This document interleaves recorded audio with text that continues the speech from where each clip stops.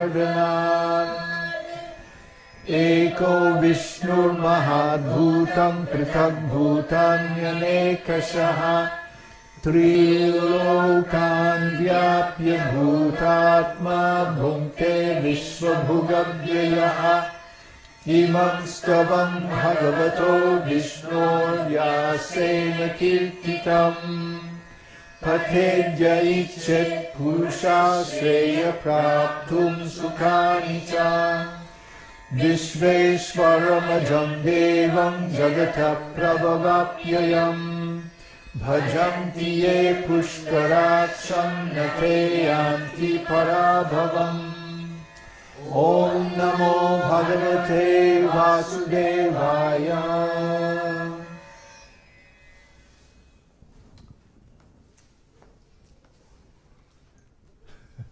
Wow. What planet are we on? What dimension is this? Whew.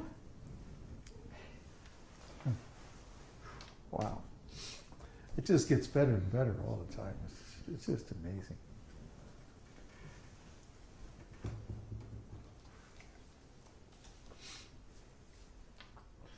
Any questions or?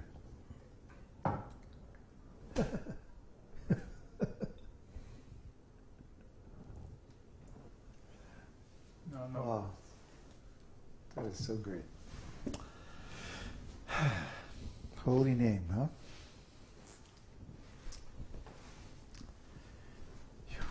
I'm not ready to start reading it. I have to get back in my body first. May take a while.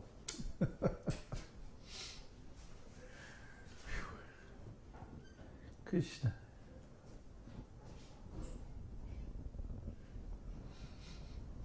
Well, Krishna, Krishna, Krishna. Okay.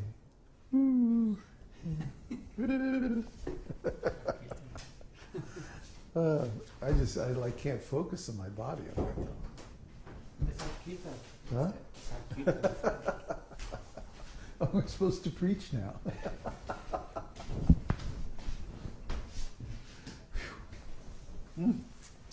Wow, I gotta get really into this. Huh? I have to do some homework and really get into this and get there. Where? I want to be where you are.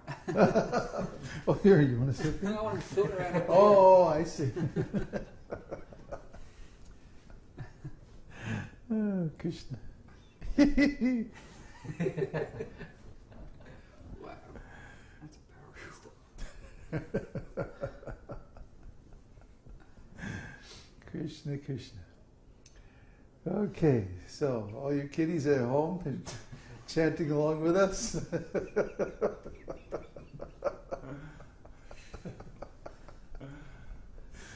Woohoo.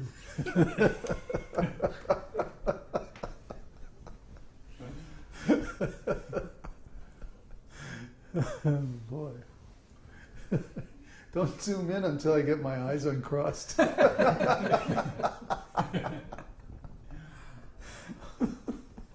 Oh, boy. What's in here? What was in that soup? What's in here? What's going on? Ooh, Krishna. We use the secret ingredient. The secret ingredient. Huh? We use the secret ingredient. The secret ingredient. The holy name. Yeah, hing. That's Krishna. Ooh. Okay, I guess that was fun. Which way do we go? Honestly, I'm just like... I will be back after the break. Yeah, right. After this announcement. Okay. Yeah. Huh? We should really have Kirtan. Kirtan. We'd be rolling on the floor. Yeah. That's the idea. Oh, Krishna. Okay. And then I have to read this. Chapter 15 of Nectar of Devotion on spontaneous devotional service. Oh boy. Oh boy. It's going to be a long night.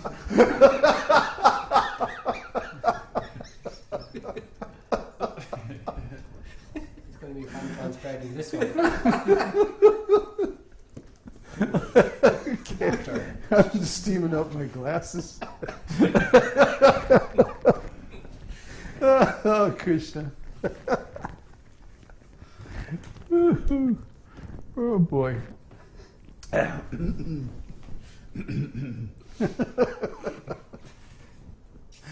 Oh, boy.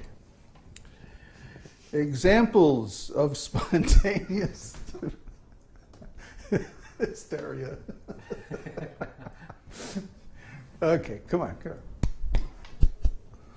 Okay. Examples of spontaneous devotional service can be easily seen in Krishna's direct associates in Vrindavan. The spontaneous dealings of the residents of Vrindavan in relationship with Krishna are called raganuga. These beings don't have to learn anything about devotional service. They are already perfect in all regulative principles and have achieved the spontaneous loving service of the Supreme Personality of Godhead. They're not the only ones.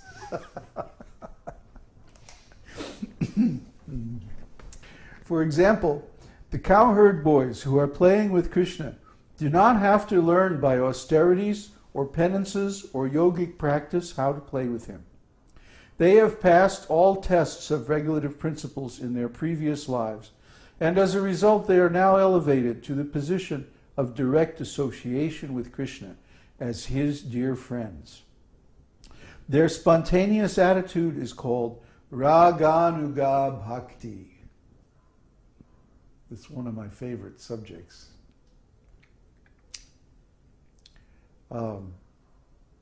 If you look around on the internet, you know, there are all these different groups that are promoting bhakti. But even though they may say that they're actually on the platform of spontaneous devotional service, if you read their teachings and you watch them, how they act, they're actually on the platform of regulative principles. Huh? They like talking endlessly about, you know, 4 regulative principles and this rule and this offense and that offense. So this atmosphere was very, very strong in ISKCON. That, in other words, your progress in devotional service is measured by how well you can observe the regulative principles. Well, that was really funny because half of the leaders in ISKCON were gay. They weren't following the regulative principles at all. They fell down. They were, found with other devotees like that, or they were using drugs like Jaitirtha. I mean, you know, it's like, what? You see the result of focusing too much on regulative principles, you know, is that you actually, how can I say, reinforce your desire for these material things. It's just like if anybody has ever tried to quit smoking or quit drinking coffee or something like that. It's like the harder you try and the more you think about it, the more the desire comes up. Well, why is that? Why is that? Because the mind operates by attraction and repulsion, acceptance and rejection, yes and no. So if you take a desire and the mind says, yes, I want this, then you think about it all the time, right? And so because you're putting energy into that desire, the desire grows. Isn't it? Everyone has had this experience. But this opposite is also true. That if you take a desire and you think, no, I don't want this, The more you think about it, the more energy you put in it, the more the desire grows. See? Until it becomes uncontrollable, until it becomes stronger than your willpower. And at that point you fall down. This is the error of trying to navigate in spiritual space simply by the regulative principles. If you become obsessed with the regulative principles, if there's nothing beyond the regulative principles, by constantly obsessing over them, you will eventually fall down. Why? Because you're putting thought energy into those desires.